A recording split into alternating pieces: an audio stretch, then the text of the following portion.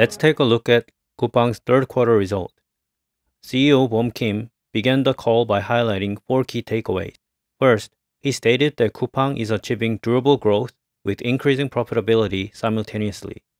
This is due to years of substantial investment and unwavering dedication to two key factors: customer experience and operational excellence.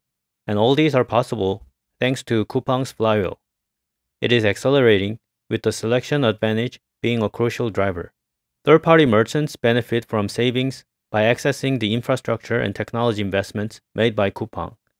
And customers enjoy more services and selection on Rocket services, which in return attracts more merchants to FLC and accelerates the flywheel effect.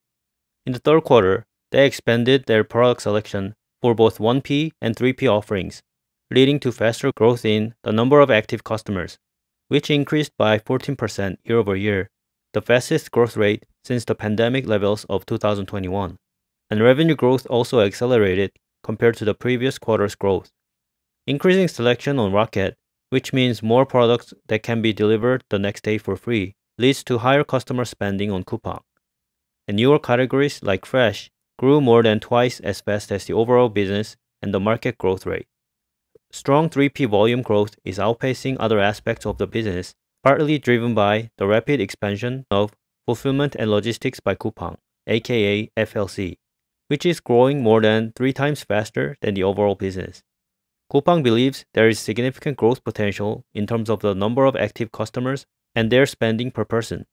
They currently have 20 million active customers and a single-digit share in a retail market projected to exceed 550 billion in 3 years, indicating more rooms for expansion.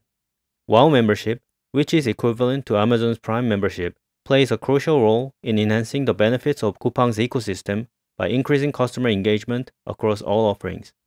For example, the WOW Savings program in Eats, which is a food delivery service like DoorDash, has shown remarkable results since its launch in early second quarter. Not only has it led to a surge of customer and growth orders, but also a 90% increase in participation in savings program by WOW members.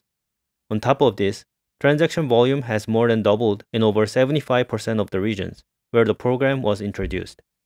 Coupang anticipates that Eats will capture approximately 20% of the market share by the end of this year, almost double its level at the program's launch. And here are some more interesting stats.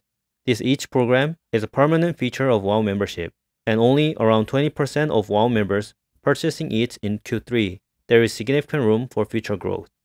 The positive impact of this program extends beyond Eats, as it contributes to higher member acquisition and retention within WOW membership.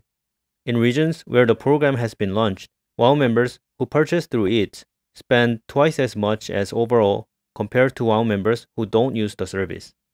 Last discussion was about Taiwan, Coupang's latest expansion. CEO claimed the company's confidence in the long-term potential of Taiwan is increasing. Rocket Delivery was launched in Taiwan on October 2022, and it has scaled rapidly, surpassing the growth rate in its first year of operation compared to when it was launched in Korea. Also, the Coupang app is on track to become the most downloaded app in the market for the entire 2023, which indicates strong user adoption and engagement. And the growth in Taiwan is not only beneficial for the company, but also opens doors of opportunity for merchants and suppliers in Korea. For example, over 12,000 SMEs have been able to export their products to Taiwan in just 1 year, addressing their historical challenges of reaching customers outside of their domestic market. Now, let's take a dive into Coupang's third quarter financial earnings.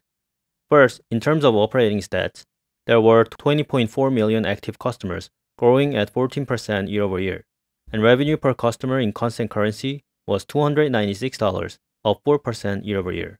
As a result, Coupang's total revenue was $6.2 billion, up 18% year-over-year in constant currency. The revenue can be broken down into two segments. Product commerce revenue was $6 billion, up 18% year-over-year, and developing offerings, which includes Eats and Taiwan, recorded revenue of $218 million, up 40% year-over-year.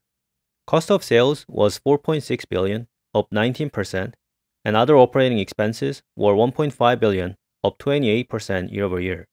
As a percentage of revenue in Q3, this expense item increased over 120 basis points year-over-year, negatively impacted by the change in FLC accounting. And as a result, Coupang's operating income was $87.5 million, up 13% year over year. Next, cash flow from operations for the 9 months was $2 billion, up from a loss of $50 million a year ago. Capital expenditure was $662 million, down 6% year over year. And on a trailing 12-month basis, free cash flow was $1.9 billion, which increased by $2.8 billion year over year. And as a result, Coupang's cash balance was $5.3 billion, up significantly from last year's $3.1 billion. So basically, the company is growing very fast, and at the same time, it's increasing its cash pile, which are obviously good news for the investors. Now, let's take a look at the 3 parts from the Q&A section that's important for Coupang's financial model. Regarding the fluctuations in product commerce EBITDA margin, management claimed that it was not because of the changes in pricing or pricing policies, but rather due to one-time expenses related to new selection and merchant acquisition costs.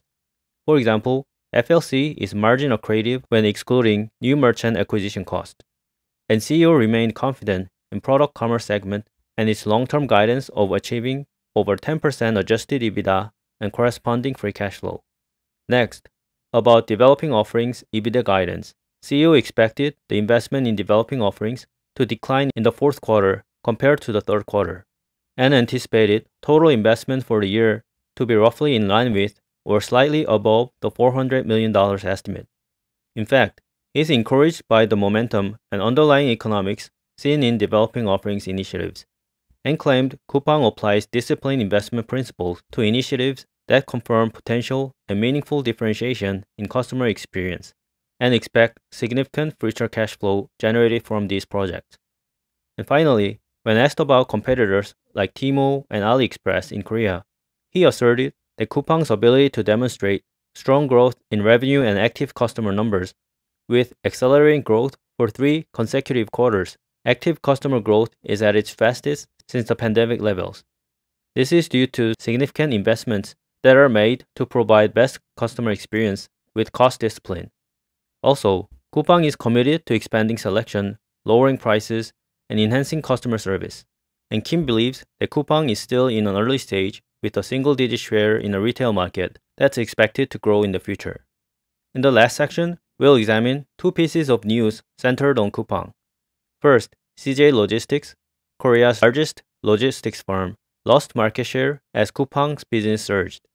For your information, Coupang established Coupang Logistics Service, or CLS, in 2021, which has been registered as a proprietary courier business. And CJ's market share declined from 50.1% in 2020 to 44% in the following year.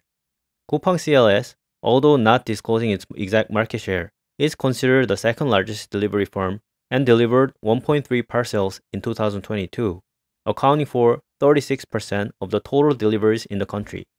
Next, Coupang Play, which is the company's OTT platform, outpaced streaming rivals in Korea. Here are some of the notable achievements. Play achieved the fastest year-over-year subscriber growth in the country, surpassing both local and global competitors like Netflix and Disney. It reached a milestone of 6 million subscribers in less than 3 years since its launch. And as of last month, Play had 6.34 million subscribers, making it the first local platform to reach this level in South Korea. It gained 2.3 new users in the year prior, the highest growth among similar platforms in the country. Also, Coupang recently secured exclusive rights to the German Bundesliga in South Korea from 2024-25 season to 28-29 season. This is all the while Watcha, which is a local platform, saw a decrease of 230,000 users, and Disney Plus, which is in the second place, recorded just 1 million new users, followed by TVing, Netflix, and Wave. Okay, so that's it for update on Coupang today. I will make sure to reflect these numbers in Coupang's valuation model. Thanks for watching. If you want to see more updates on tech companies around the world, please hit the like button and subscribe to the channel. Thanks guys.